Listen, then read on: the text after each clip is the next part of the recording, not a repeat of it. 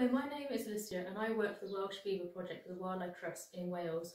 The Wildlife Trust has been investigating the possibility of reintroducing beavers back into Wales because of the important role they can help in restoring wetland and river habitats.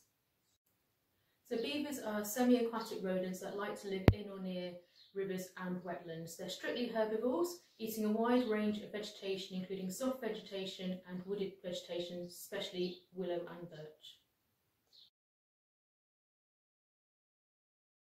So beavers were once found widespread right across Britain, including Wales, but were hunted to extinction by humans for their fur, meat and scent glands around the Middle Ages.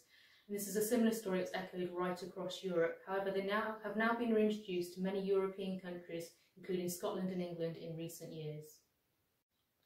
As well as reintroducing extinct species back into Wales, we're particularly keen to see the return of beavers to Wales because they're a keystone species and ecosystem engineer.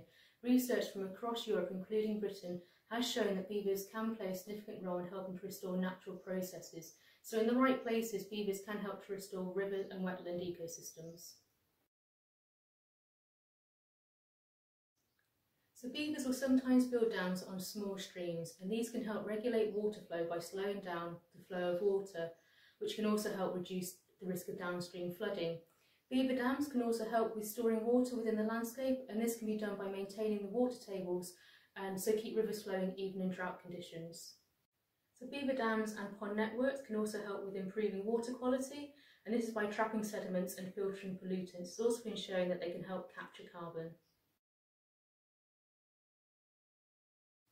So in addition, beaver activities can benefit many other species and provide opportunities for other wildlife, such as fungi, plants, invertebrates, amphibians, fish, reptiles, birds and other mammals. However, sometimes beaver activities can conflict with human activities and land uses, which is why the Wildlife Trust are proposing a managed reintroduction of beavers.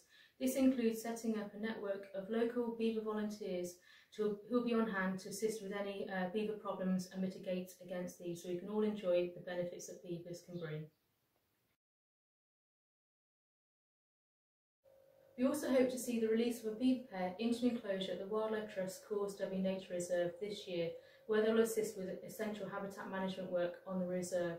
We're also working on a licence application for a managed beaver introduction into the wild in Wales. As part of our green recovery after COVID, the Wildlife Trust would like to see an increase in nature-based solutions such as beavers to help restore biodiversity and create a resilient Wales. For more information on the Welsh Beaver Project, please visit our website and sign up to our e-newsletter where you can keep updated on our progress.